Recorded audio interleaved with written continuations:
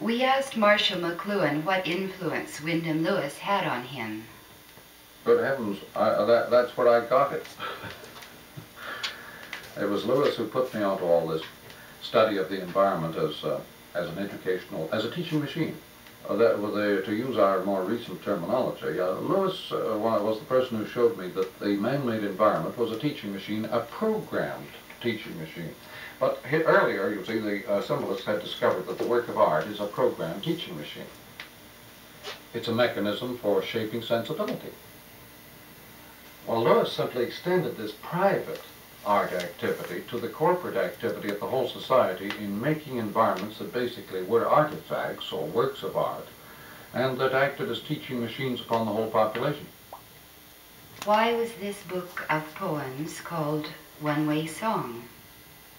In many of his writings, he asserts the primacy of the visual in his perception and his general feeling of preference for the visual over the other senses. His feeling was that the passion for musical form in the later 19th century and in his own time betrayed our traditional visual values. Now, the clue then to one-way song may be in the fact that the visual sense is the only sense we have that is continuous and connected. All the other senses are discontinuous, whether touch, which every moment of which is different from every other moment, or hearing, which is discontinuous. The interval is necessary for the very act of hearing. In sight alone, or in the visual alone, is there a continuum,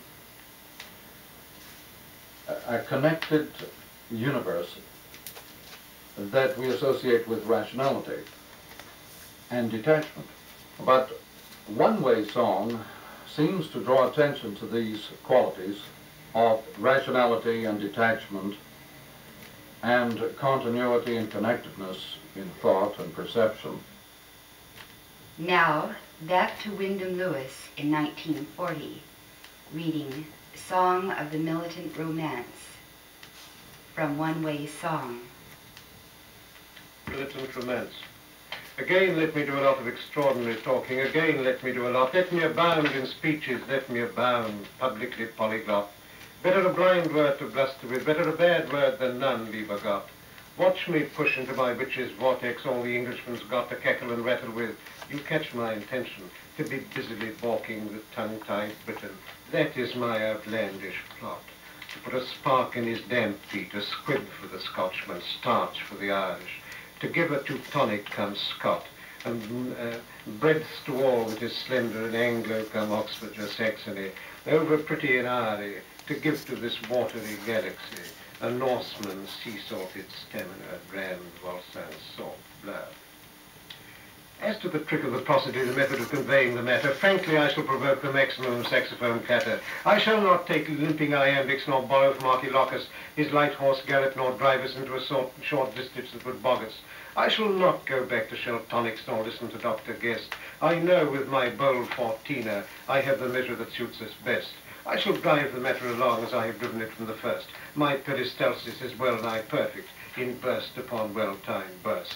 I shall drive my coach and four through the strictest of typical treatises. I do not want to know too closely the number of beats it is, so shipwreck the nerves to enable the vessel the better to float. This cockle shells what it first was built for, and a most seaworthy boat. At roll call, Baron Dominus, uttered at a fool's school, shouted by Scottish ushers, caused his lordship to sob like a fool. Yet Byron was the first to laugh at the oversensitive feats, snuffed out by an article. Those were the words.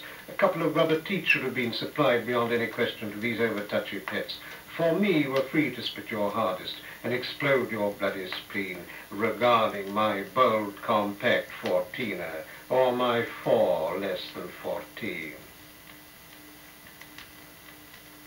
So set up a shouting for me, get a Donnybrook racket on, hound down the drowsy Latin Goliaths that clutter the lexicon, send a contingent over to intone in our battle line, wrench the trumpet out of the centre of the monkish leonine, court-martial the stripling stackers who dance in the dull rhyme royal, send staggering out all the stammerers who stick round as Chaucer's foil, dig out the dogs from the doggerel of the Hudibrestic couplet, hot up the cold as mutton songbirds of the Plantagenet cabinet, go back to the Confessor's Palace and disentangle some Anglo-Saxon and borrow a barrow or two from the Pictish or from the Manxman, set all our mother tongue reeling with the eruption of obsolete vocables, disrupt it with all the grammars that are ground down to cement it, with obstacles, strew all the cricket pitches, the steep tennis lawns of our tongue, install a nasty cold in our larynx, a breathlessness in our lung.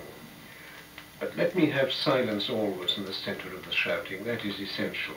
Let me have silence so that no pin may drop and not be heard, and not a whisper escape us for all our spouting, nor the needles scratching upon this gramophone of a circular cosmic spot. Hear me, mark me, learn me, throw the mind's ear open, shut up the mind's eye, all will be music. What? Sculpture of sound cannot. What cannot? As a fluid token, words, that nothing else cannot.